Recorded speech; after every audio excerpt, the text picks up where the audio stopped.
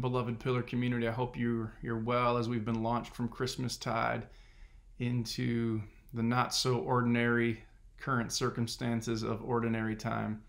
I'm eager to continue to participate in God's purposes in our lives, in the Pillar community, and around the world with you. My heart was captured during Advent and Christmastide by these words from Zechariah as they're recorded in the Gospel of Luke.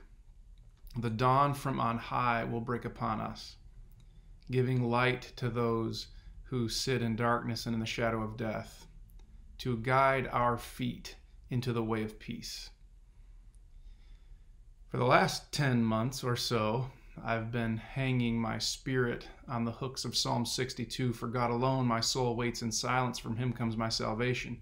He alone is my rock and my salvation, my fortress. I shall never be shaken.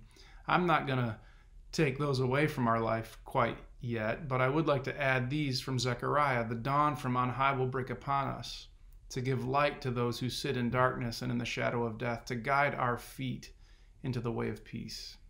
Zechariah anticipating his son John, who would point to the greater son Jesus.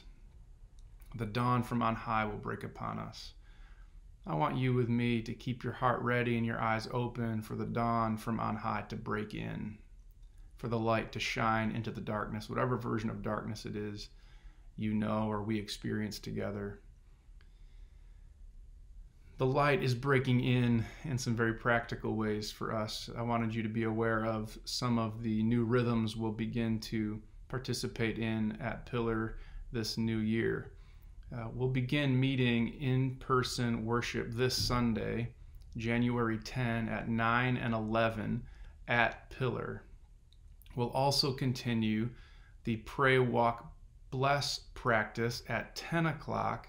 That will be launched from the warehouse on 6th Street. So those who would prefer not to worship inside but would still like to gather with a community can meet at the warehouse on 6th Street, and from there walk and pray to bless our community. Anyone who's worshiping with Pillar at 9 and 11, of course, is also welcome to be a part of that. The next several months are going to be very interesting. Vaccines are making their way into our community.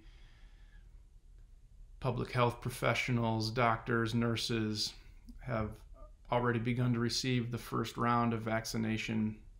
Some will get the second round already this Friday.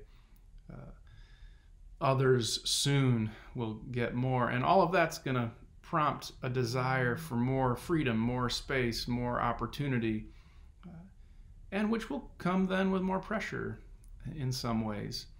So I want to invite all of us together, even as we move our way into 2021 together.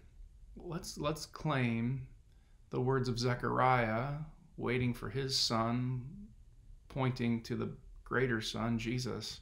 The dawn from on high will break upon us, giving light to those who sit in darkness and in the shadow of death, guiding our feet into the way of peace.